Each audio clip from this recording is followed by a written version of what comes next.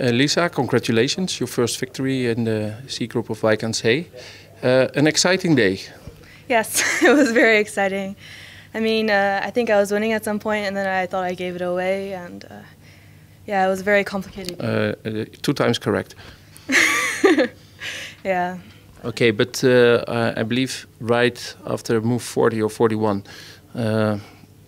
what were you thinking? I was thinking, well, I was trying to find the only way which I could still complicate the game and maybe get some winning chances, but yeah, I was a little frustrated, of course, that I gave it away, and yeah. Okay, but you managed. So the first rest day with 1.5 out of 4. Is that okay? Well, I mean, I'm disappointed about the games I lost because I didn't play so well. I'm not exactly looking at my score, I'm more looking at my play. So, I mean, my game today was better, so I'm happy with that, but yeah. Okay, then about your preparation, how did you prepare for the tournament?